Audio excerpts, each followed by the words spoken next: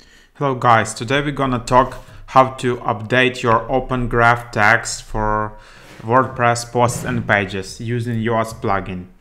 So Yoast plugin is a free SEO plugin. It's one of the best in this niche, and with help of it you can do a lot of different stuff, but today we're just gonna talk about how to use this for editing your open graph tags. So what are your open graph tags? It's basically information you see when you share some page on Facebook or Twitter or other social media. So right now we have this blog post about Birmingham, and imagine we want to share it on Facebook.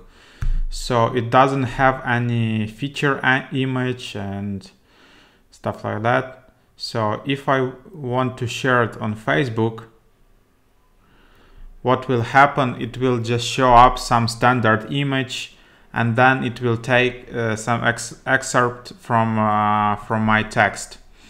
But I want to modify it, so I want it to make unique for this page. So what I'm gonna do, I just go to this page,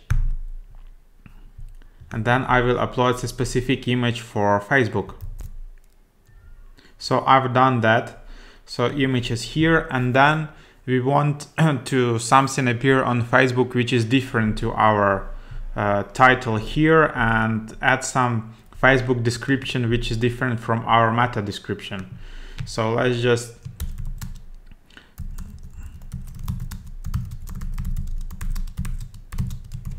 add something. So I just added this description, and the same way you can do for Twitter as well. So we'll just add this image for Twitter, and we will add description for Twitter and title. Well, next thing to do is just click update.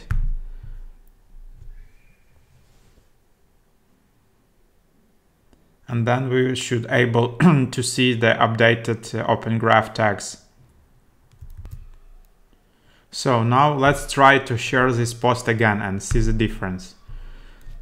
So I'm just trying to share it on Facebook, and here we go. So now you can see this new image, this unique Facebook description and title.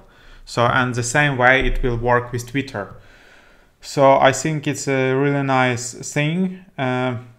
And you should definitely use open graph tags in Yoast plugin.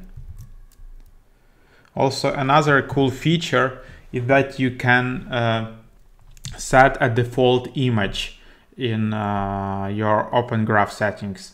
So for example, if you forget to set up this image in Facebook and Twitter, well, then your post will show out without an image, and you will receive less likes and shares. So the way to fix that is just go to Yoast and then social, Facebook, and then you can set up default image. And in this case, if you share your post but you forgot to set up feature image or open graph image, it's still your image would be applied. So that's also pretty useful. And of course you need to enable open graphs here for Facebook and Twitter, for them to work and appear in Yoast plugin. And for Twitter, I would recommend to use summary with large image. So that's about it. There are some also other settings with Pinterest, so I recommend you to confirm your Pinterest site.